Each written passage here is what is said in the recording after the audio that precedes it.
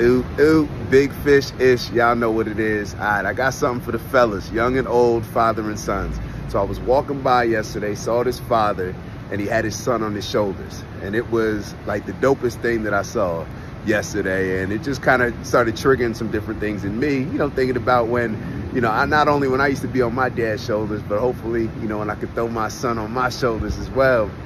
And why it was such a special moment is because I think a lot of times as we get older as men, we take our fathers for granted.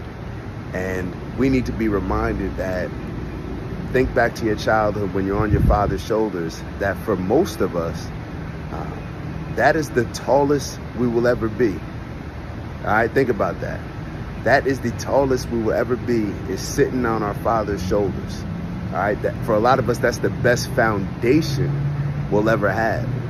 All right, and not just from a physical standpoint, but from a metaphorical standpoint as well, from a spiritual standpoint. All these different things that we take for granted as we get older, sometimes we need to think back and say, hey, you know how I was sitting feeling real good, you know, feeling like a giant sitting on top of my dad's shoulders when I was younger, or my grandfather's? Well, we can do that very same thing when we become adults.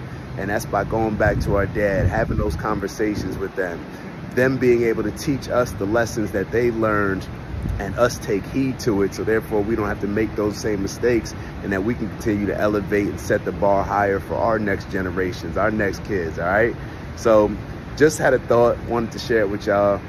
Let's not take our fathers, our grandfathers for granted.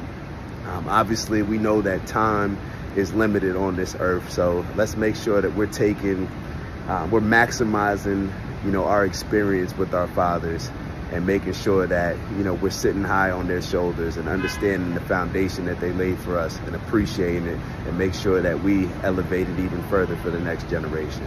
All right, shout out to all the pops out there. All right, y'all have a good one, dude.